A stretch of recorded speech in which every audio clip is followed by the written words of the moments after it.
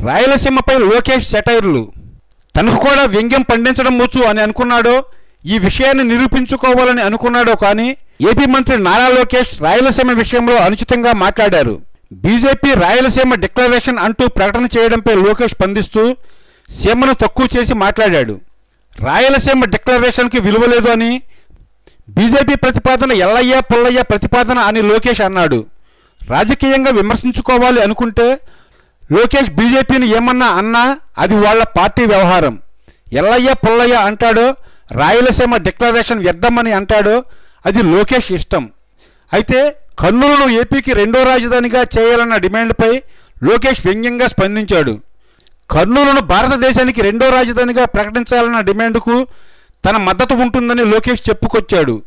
ఈ వ్యంగ్యమే కొంచెం తగ్గించుకుని ఉంటే బాగుండేదేమో. ఇప్పటికే రాయలసీమపై చంద్రబాబు ప్రభుత్వం చిన్నచూపు చూస్తోంది.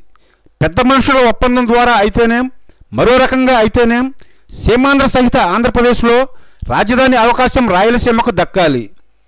కర్నూలు తిరుపతితో రాజధానిగా ఉండాలి. ఆ మేరకు చంద్రబాబు నాయుడు నిర్ణయం తీసుకోవాల్సింది. అయితే చంద్రబాబు మాత్రం ఈ విషయాన్ని పట్టించుకోలేదు. తనకన్నా పెద్ద మనిషి ఎవడున్నాడన్నట్లుగా అమరావతిని రాజధానిగా డిక్లేర్ చేసేశారు. తమ రాజకీయానికి అనువైన ప్రాంతంలో రాజధానిని ఎంపిక చేశారు. రాయలసీమకు సహజంగా దక్కాల్సిన రాజధాని అవకాశాన్ని లేకుండా చేయడమే కాకుండా సీమకు దక్కాల్సిన వివిధ ప్రాజెక్టులను దారి మళ్లిస్తూ అమరావతి బాట పట్టిస్తున్నారు. అసలే వెనుకబడిన ఆ ప్రాంతాన్ని మరింత అన్యాయం చేస్తూ సాగుతున్నారు. అదేమంటే సీమను కించపరుస్తూ మాట్లాడడానికి కూడా తెలుగుదేశం వాళ్ళు వెనకాడడం లేదు.